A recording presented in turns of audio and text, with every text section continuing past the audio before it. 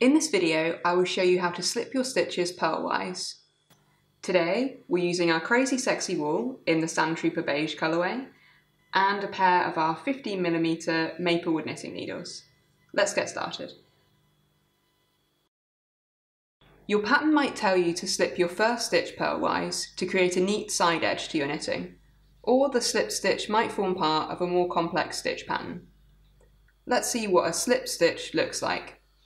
If you're slipping your stitch purl-wise, make sure that the yarn is at the front of your work.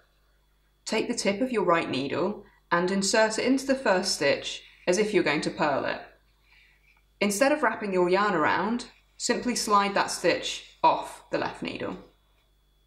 Let's see that again. Take the tip of your right needle, insert it into the stitch on the left needle as if you're going to purl, but just slide it off. I'm going to show you what it looks like after you've purled a stitch, so purl a stitch as normal, and then if you were going to slip your next stitch purl-wise, insert your needle and slide it off. So there you have it. That's how to slip stitches purl-wise.